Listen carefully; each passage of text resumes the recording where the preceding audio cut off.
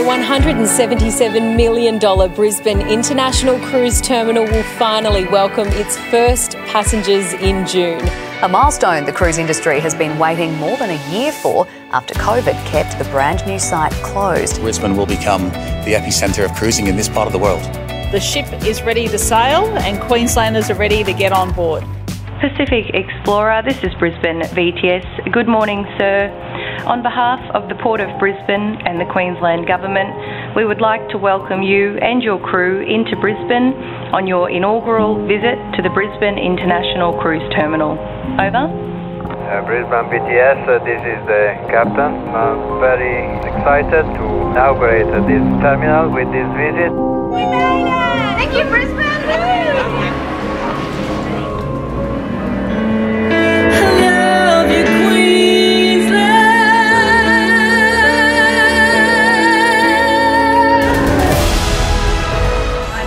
Declare the Brisbane International Cruise Terminal officially open.